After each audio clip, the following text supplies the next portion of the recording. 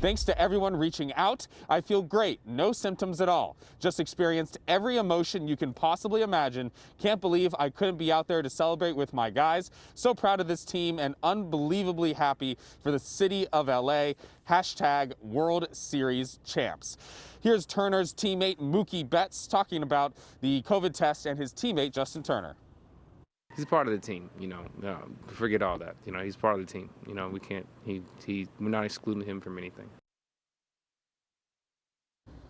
And the positive test could delay the Dodgers' return to LA, as they would all have to get on the same plane together, so we're going to be watching for that. And of course, this is the Dodgers' first World Series win in 32 years since 1988. So go blue this morning.